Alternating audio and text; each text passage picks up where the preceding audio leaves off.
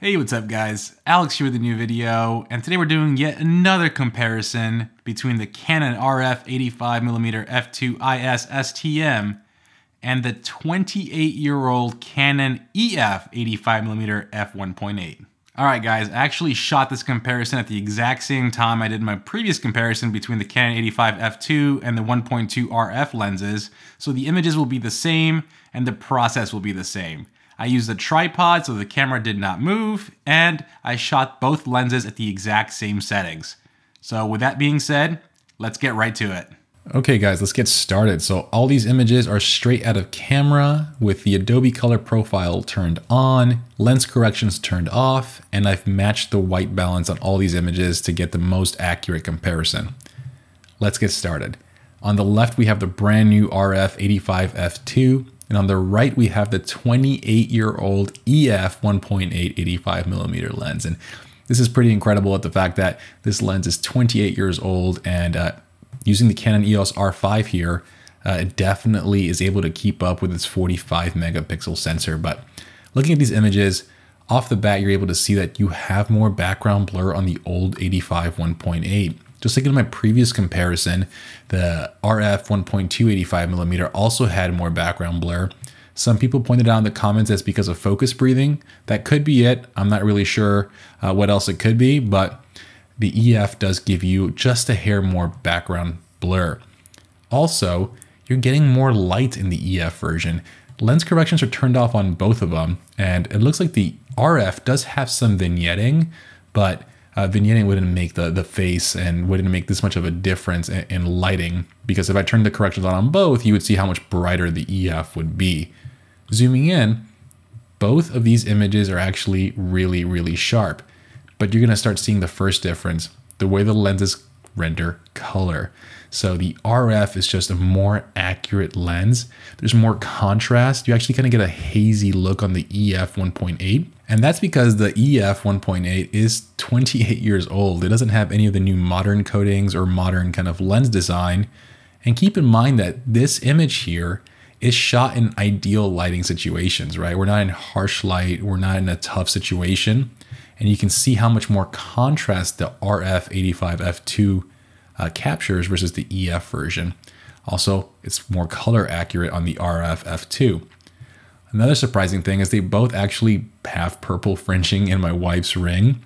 So not much has changed there. Again, we're comparing two very affordable 85mm lenses, so they're not going to be perfect, but just wanted to point that out. Let's go ahead and go to the next image. Same thing here, guys. We have the RF on the left, EF on the right. It's a brighter image on the EF version, more background blur. Again, looking at my wife's clothes, you can see there's just more detail, more contrast with the RF 85. Zooming in, they're both actually very sharp. They both do have purple fringing in the ring here. What's surprising is the EF definitely, again, and to point out, this is ideal lighting situation. So if you push it towards harsher lighting situations, it's gonna fall apart, right? But for ideal situations, you can just use a dehaze tool in Lightroom and bring back some detail and add some contrast, and you're there.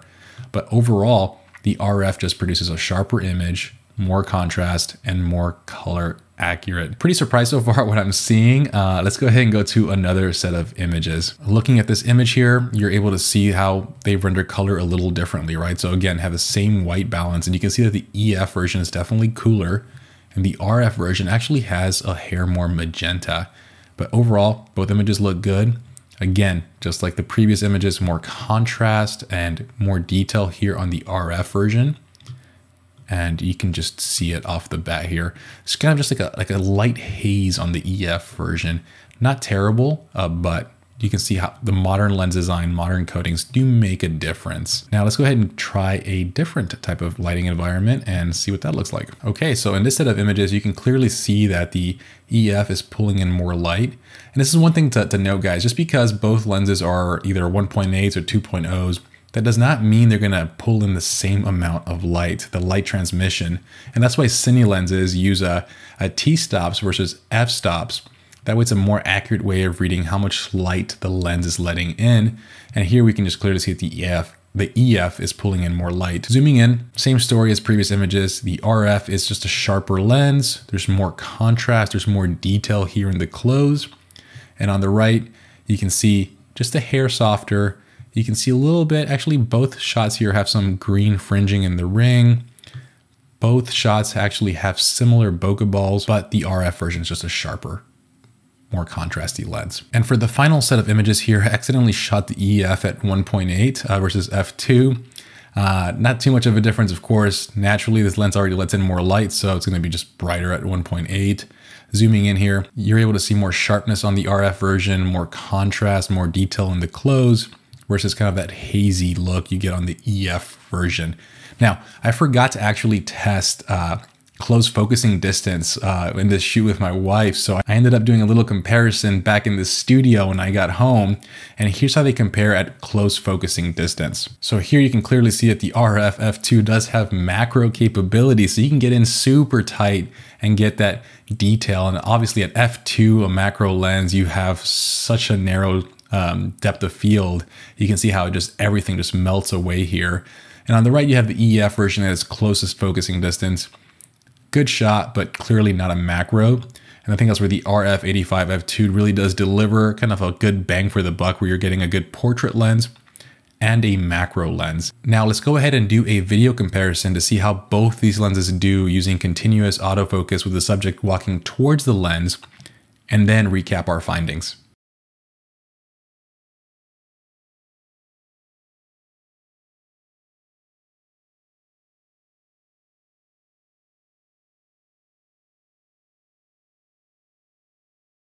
Okay, what did you guys think? I thought it was actually a very interesting comparison. I didn't expect the 28-year-old Canon EF 85 1.8 to actually be any good on the Canon EOS R5. One thing that cannot be understated is, with Canon's new mirrorless cameras, this is the RP, the R, R5, or R6, they do a phenomenal job with adapted lenses. As a matter of fact, I think adapted lenses on these cameras do better with these cameras than they do with their actual native DSLRs. The reason being is you're actually focusing with the sensor versus a focusing system. So from my experience, all EF glass seems and performs better with the R system, and this is no exception. A 28-year-old lens with old coatings that was designed for film actually did a pretty decent job with a modern day 45 megapixel sensor. And for me, that was the biggest takeaway. With that being said, clearly the RF 85mm f2.IS STM is the better lens. It's the newer lens. It's got Canon's latest technology, latest coatings. It's got IS, it's got macro capabilities, and it's only about $200 more than the old EF version. So if you're looking to pick up an 85, the RF f2 is definitely the way to go. Now, if you're looking to upgrade from the EF 1.8, I still think it's worth the upgrade because you're getting IS, you're getting macro capabilities, you're getting a native RF lens, which means you don't have to worry about an adapter. And overall, it's just a better lens. Now, this comparison was shot in very good lighting. It was not shot in challenging lighting or in high contrast situations. In those situations, the EF lens definitely falls apart. You get that hazy look, you lose contrast, and because of that, you get the appearance of losing sharpness. And again, with the RF 85 f2, you have a modern lens design with modern coatings, so you won't run into that as much. So overall, this was a fun comparison. I did it because you guys kept asking for it. And yes, I know all you guys are asking for the Samyang 85 1.4 versus the RF f2. The problem is, I can't get a hold of that lens unless I buy it, and I can't justify buying that lens for a YouTube comparison.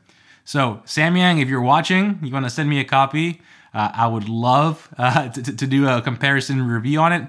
Otherwise, guys, I don't see it happening anytime soon on the channel. But as always, thank you for watching. Please like this video, please subscribe, and I'll see you on the next one. Have a good one, guys. Peace.